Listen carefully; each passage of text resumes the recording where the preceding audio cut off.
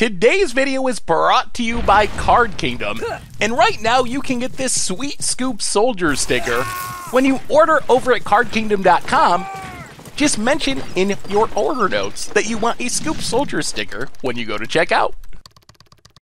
Hello everyone, it's Seth, probably better known as Saffron Olive, and it's time for another Instant Deck Tech.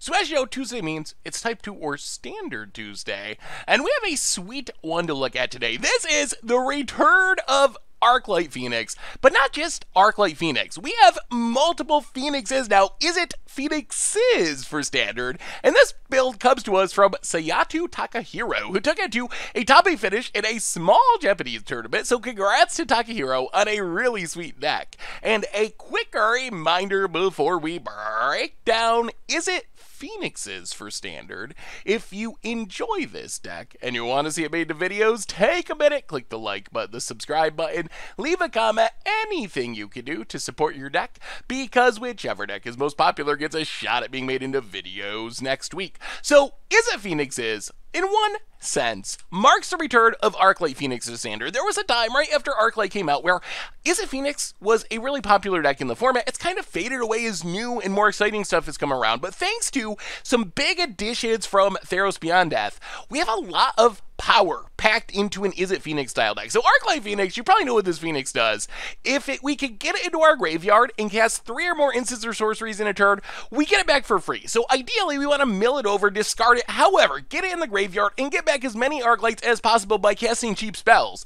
This is Phoenix number 1, the big new addition to the deck. One of them is Phoenix of Ash. So Phoenix of Ash, unfortunately, doesn't come back for free like Arclight Phoenix. However, it does come back from our graveyard. So the same plan works. We want to get Phoenix of Ash into our graveyard, although it is better to cast an Arclight Phoenix, and then we can escape it back into play for 4 mana as a 3/3 with haste. This gives us a ton of really hasty, very evasive flyers that can close out the game super quickly. So this is kind of the centerpiece of our deck. Getting Phoenixes in the graveyard, getting them back. Our other graveyard plan is Ox of Agonas. So Ox of Agonas, only 2 to escape, but does require 8 cards, so it's going to be a little slow coming back from the graveyard. But once it comes back from the graveyard, or if we cast it naturally, which we can for 5 mana, it not only comes into play as a 5/3 with a +1/+1 counter, but lets us discard our hand and draw 3 cards, so it's another way we can refuel after emptying our hand. So this gives us a total of 10 creatures that cheaply or even for free can come back from our graveyard. So this is what we're trying to do with the deck.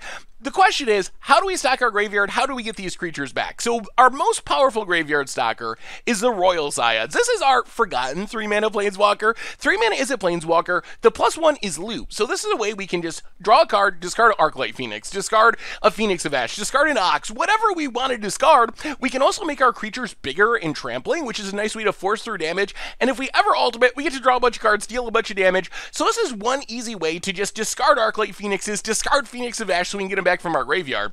We also have Merfolk Secret Keeper, which is an early game blocker, but more importantly, the Venture Deeper side is just 1 mana, sorcery, mill for 4. We're milling ourselves, not our opponent. We're not trying to mill our opponent out of the game, but this is a way we can mill over our Phoenixes, our Oxen, and it's a cheap spell. So this helps count towards those 3 spells a turn to get back our Arclight Phoenix. As far as the rest of the ways to pull this off, we have a bunch of cantrippy type stuff. Radical Idea, thanks to Jumpstart, we can discard a card with it. Thrill Possibility, just straight up lets us discard a card to draw 2 cards. Discovery can't discard a Phoenix from our hand or an Ox from our hand, but it can surveil it over into the graveyard. We're not casting Dispersal. We don't even have black mana in our deck. So these cards do double duty. They're ways we could get our Phoenixes and Oxen in the graveyard. They're also cheap spells where we can cast like a Venture Deeper, a Radical Idea, a Radical Idea. That's only 5 mana. That's 3 spells, getting back all of our Arclight Phoenixes, and then potentially coming along with some Phoenix of Ash the next turn, some Oxen the turn after that, to have this repeated hasty damage from our graveyard. Otherwise, the main focus on the rest of our spells is being cheap. Opt doesn't do a lot. It just turns into a new card plus Scry's 1 to give us a little bit of selection, but is another cheap spell to trigger our Arclight Phoenix. Same with Shock and also Lava Coil, cheap removal spells that add up towards those 3 spells a turn to get back our Phoenixes and win the game. Mana base wise, pretty simple. 8 dual lands, a bunch of basic lands. Worth noting, the deck only has 20 lands in all, which is not a high number. We're mostly leaning on our cantrips to be able to find our land drops, and we do have a lot of cantrips, so keep that in mind. We are a land-light deck, but that allows us to pack in more action because we're playing more of these cantrips, kind of the Xerox theory, as it's called in deck building. Sideboard-wise, most important card, probably Crackling Drake. This is our answer to Graveyard Hate. With our main deck, if our opponent plays like a Leyline of the Void, we are very sad. We probably lose. It's really, really bad for us. Crackling Drake, on the other hand, doesn't mind our cards going into exile because its power is equal to the number of instants and sorceries in our graveyard or in exile. So if our opponent's bringing in Graveyard Hate, we can kind of jank them out by bringing in Crackling Drake, have this massive, huge flying creature to kill our opponent in a couple of swings. Otherwise, we get about a million counter spells of all varieties, some more removal, Ember Shieldbreaker, good against Cat Oven and other artifact decks. Also can get rid of an Embercleave, but we do take a hit because of sorcery speed. And that is Izzet Phoenixes for standard. And that's been our Izzet deck tech for today. So thank you so much for watching. I hope you all enjoyed it, and I will talk to you soon. Thanks for watching the video. If you enjoyed it, help us out by clicking that like button down below. And to keep up on all the latest and greatest, click that subscribe button.